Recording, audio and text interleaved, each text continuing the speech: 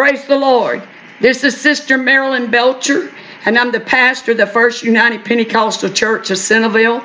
And I thank God that you are watching this video today, and I just thank God for another day in the Lord. I thank God that you're my brother. Wherever you're at, you're my brother and you're my sister in the Lord. And you know, the Bible teaches us to encourage ourselves, but it also teaches us to encourage each other.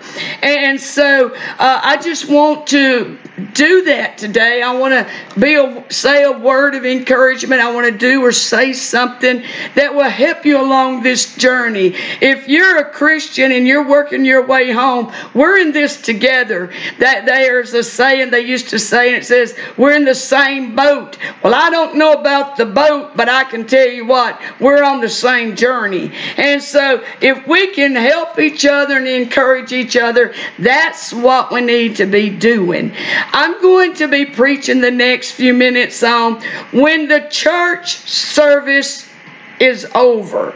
Now, I was raised in a pastor's home. I'm a PK, a preacher's kid, and I've been in church the majority of my life, but nobody is going to be able to ride somebody else's coattail to heaven. Even though my daddy was the pastor and my mama was, of course, the pastor's wife, I had to do my own repentance, and I had to have my own relationship with God, and I have my own walk with God. And so, as being in the church all my life, in the church service, you know, as apostolics or Pentecostals, you know, we like the church when it's a rocking and the music is just, I mean, the beat's going and all the instruments are playing and the singers are singing. And then when all that stops, the preacher gets up and preaches a fiery, dynamic message, and we're standing on our feet clapping unto the Lord and just really supporting or backing up the preacher. We'll probably find ourselves standing more than we find ourselves sitting, and we're all excited in the Holy Ghost. But then the service ends, the lights go out, and most likely the devils that were waiting on you when you walked into that church, they're going to be waiting on you when you walk out of that church. And then what are we going to do? And it's so sad because down through my years of pastoring and in my years in working in the church and being in the church, I have seen so many people start the race, but they don't finish the race. They start the journey. They get hyped up and they're motivated by emotions. But then when the hype's not there, and it's just on the everyday of walking and on the everyday of talking with God, they become bored. They become disinterested, that they lose their enthusiasm. And pretty soon, they're out of the church. But we can't do that. We found last year, in the year 2020, think new ways. We had to be more creative than we've ever been as pastors.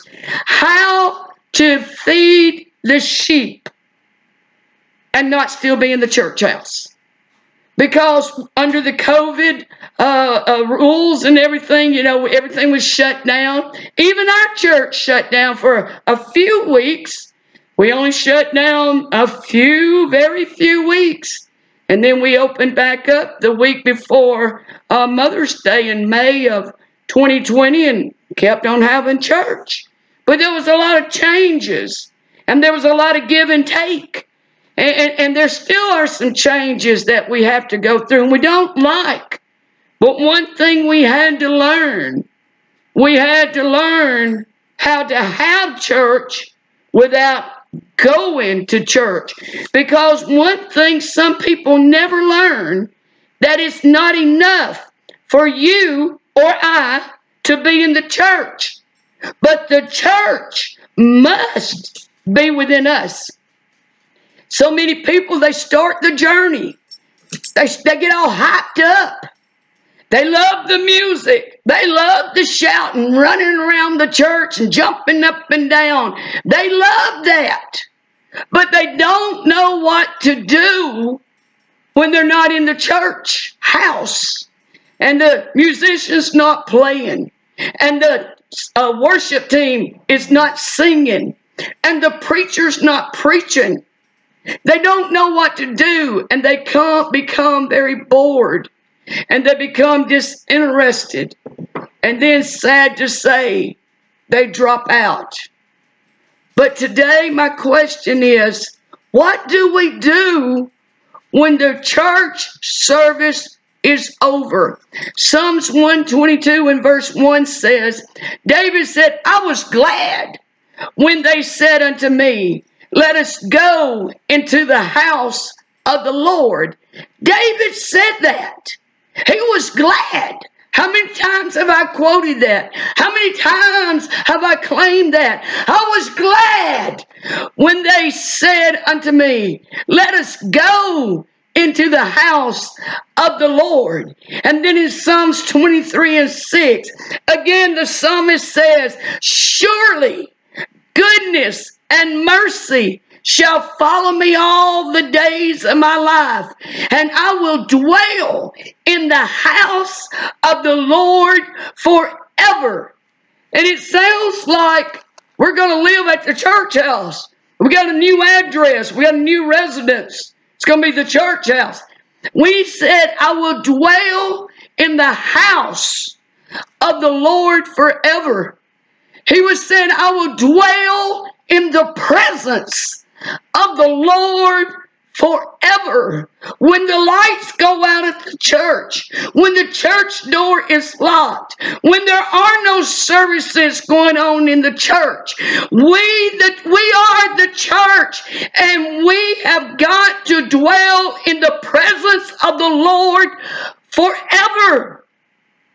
That's what we do when the church service is over. Over in Psalms 42, the psalmist there is talking. And he's talking about how the hart, H-A-R-T, the hart or the deer, panteth after the water brook. He said, so panteth my soul after thee, O God. He wasn't in the church house. David was not in the church house. He said, my soul panteth, or my soul thirsteth for God, for the living God.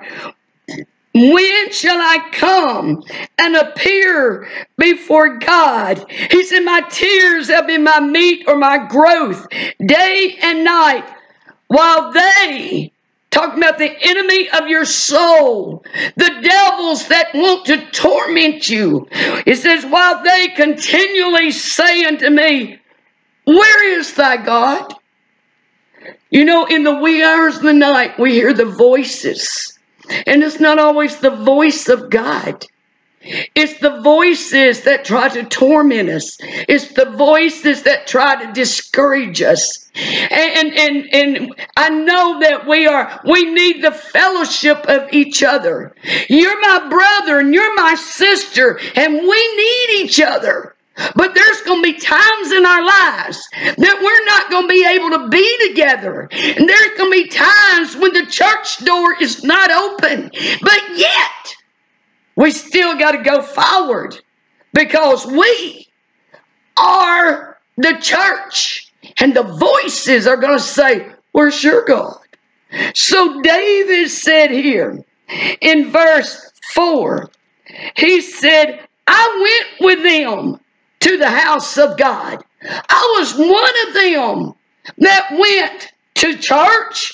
He said, with the voice of joy and praise, with a multitude that kept holy day. He said, I was one of them.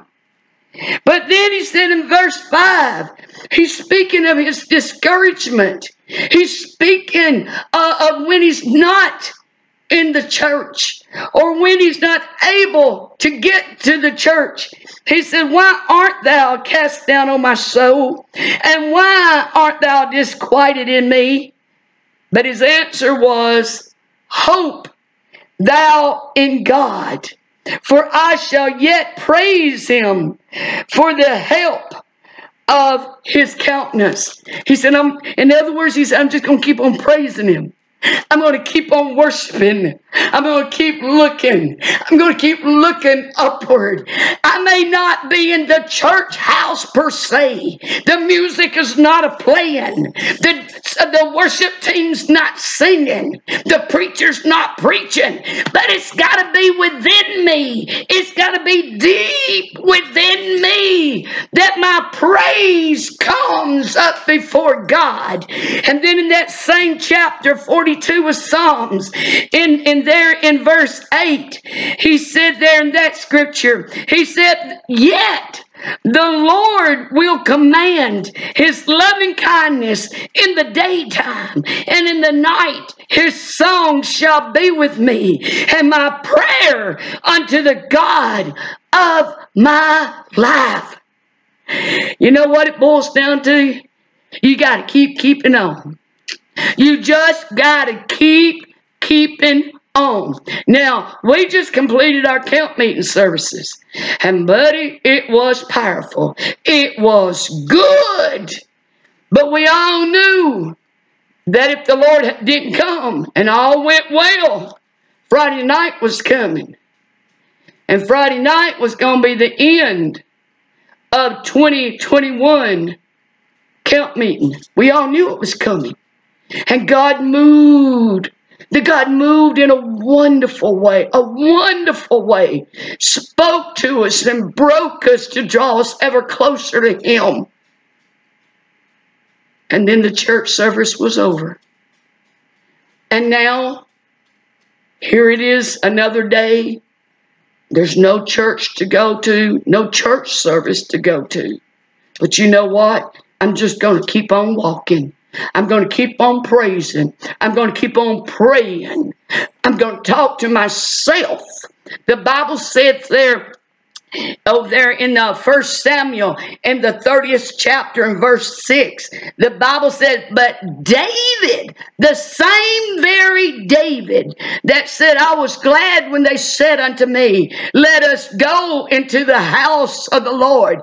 Now there's a time in David's life and he can't get to the church, but he knows that the church is within him. And the Bible says, but David encouraged himself in the Lord. They was talking about stoning him. They was talking about doing away with him. Pretty discouraging if you ask me. But David encouraged himself in the Lord. We need each other. We need not to forsake the assembling of ourselves together as we see that day approaching. But brother and sister, you can't rely to have a walk with God just based on going to church. It's got to be within you. One of my very favorite scriptures is found in the book of Micah. Now, we all go through things. The devil makes sure we do. The devil kind of has a rap sheet on every one of us. He's going to say, okay, now when was the last time I made her fall? When was the last time I made her do something that she regretted so deep? So he has like a rap sheet on every one of us, and he checks it. And he said, well, it's time for me to make her a visit. But the God that's within me is greater than the God of this world. And so the scripture says in Micah the 7th chapter and verse 8, rejoice not against me, O mine enemy. When I fall, I shall arise. When I sit in darkness, the Lord shall be a light unto me. He didn't say I wasn't going to fall. He didn't say I wasn't going to make mistakes. But what he did say, when I fall, I shall arise. I'm coming up from here. And when I sit in darkness, the Lord shall be a light unto me. The Lord shall be a light unto me. So, saint, I want to encourage you. When the church service is over, that doesn't mean God has quit. That doesn't mean that God said, okay, I'm out. Ain't so. No way, no how. He's still God. And He's still going to help us. And we're still going to make it. As long as we realize it's not enough for us to be in the church, the Lord God Almighty Himself has got to be within us. We're going to make it. And I thank God for that. Heavenly Father, we come before you right now giving you the praise for all things. And God, I'm so thankful that you are consistent. You never fail us. You never leave us. God, the lights may go out and the doors may be shut, but you're still God. And you are still there. And you're going to help us to make it in spite of everything that comes our way. You're going to help us to be overcomers in the Holy Ghost. And I give you the praise for it in Jesus' mighty name. Amen.